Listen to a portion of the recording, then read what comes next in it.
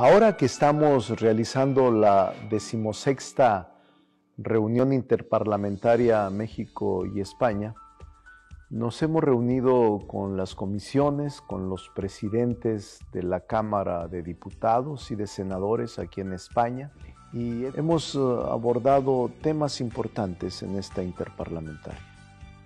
Cambio climático, cooperación para el desarrollo, seguridad jurídica y Estado de Derecho, educación, salud y políticas de bienestar, en donde el intercambio ha sido muy rico. Percibo una actitud positiva de los parlamentarios españoles y del gobierno español.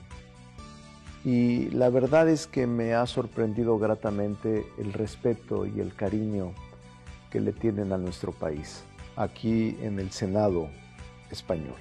Vamos a seguir adelante, hay que seguir trabajando por México, hay que avanzar.